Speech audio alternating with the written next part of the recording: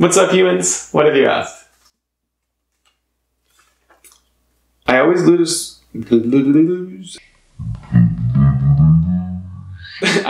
motivation for school about halfway through a school semester.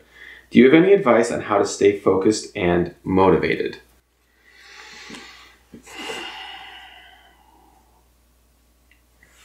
Yeah, I mean, I would say focus on connection.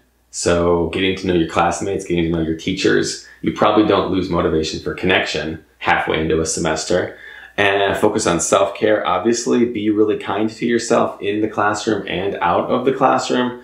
Focus on ways to make the material personal, interesting, and relatable to you, as opposed to just like, oh, all these other things that I have to know. So make school less of a chore. Treat it more like a game. Treat it more like an experience.